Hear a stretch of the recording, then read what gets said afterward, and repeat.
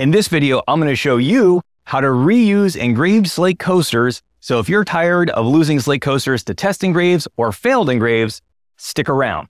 And if you're brand new to laser engraving, I've got an awesome resource to share with you later on. 2 of these coasters are brand new and engraved, and 2 of these coasters have been re-engraved multiple times with different images before the final image. Can you tell which ones are the brand new coasters versus the reused coasters? We'll call it A, B, C, and D. Let me know down in the comments which ones you think are new versus which ones are used. And don't worry, I'll tell you later on in the videos which ones are which. This is a slate coaster that I've done some testing on and I want to try reusing it. I'm going to use my orbital sander with some 80 grit sandpaper. You don't need an orbital sander. You can just use sandpaper and do this by hand. It'll take you a little bit longer, but it is still completely doable. However, I have one, so I'm going to use it to make my life easier.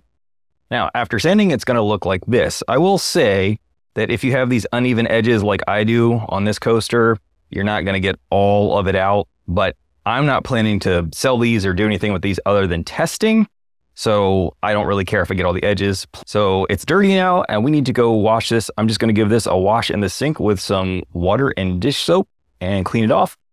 And when you wash this, it's going to amazingly turn black. Don't get your hopes up because when it dries, it's not going to dry that dark again, but we're going to take care of that.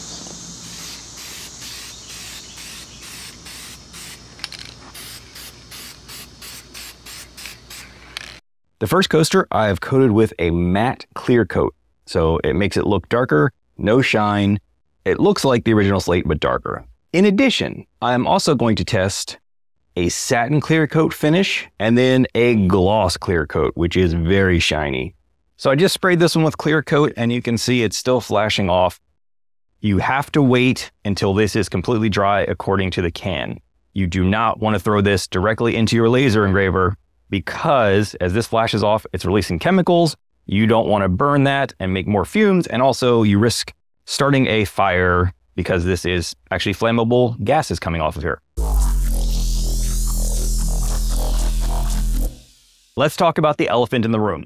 I paid about 80 cents each for these slate coasters, and it's probably taken me about 10 minutes per coaster to sand it down, clear coat it, and get it ready to go again. My time is worth a little bit more than 80 cents for 10 minutes, quite honestly. But for me, I'm not selling these as a business. I'm not selling like hundreds or thousands of these and have to like just turn them out like that. I like reusing materials as much as possible. It doesn't feel as wasteful for me. And that's why I'm doing it. And I'm sharing this because I feel there's probably a bunch of you out there who are doing this for hobby work.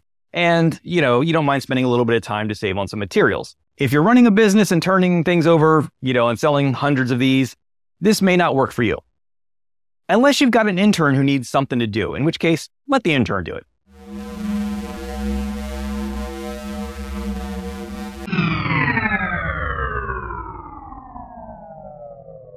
Before we take a look at the results and I show you which coaster was the new one versus the reused one, I want to take a second to tell you about a new free resource I've just released.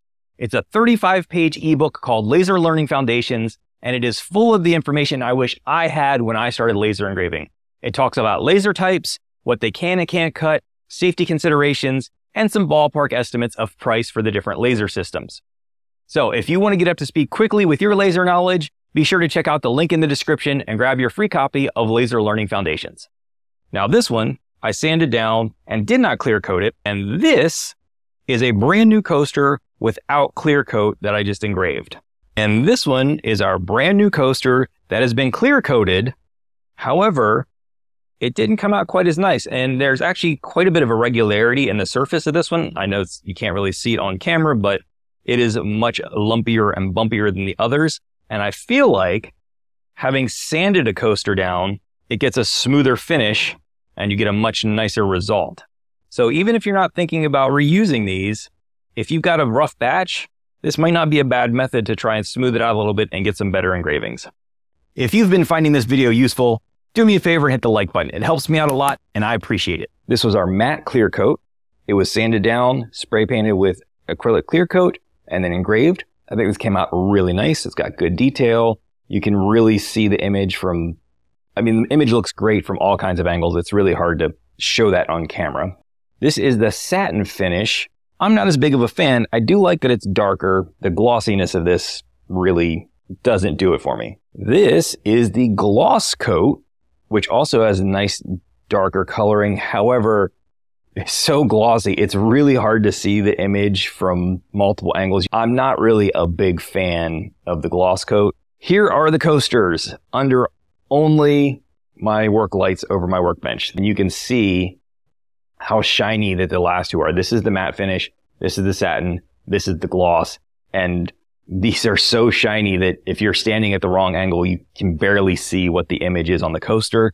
I'm not a huge fan of that, but that's my opinion. So let me know down in the comments which of the finishes you preferred. Time for the grand reveal.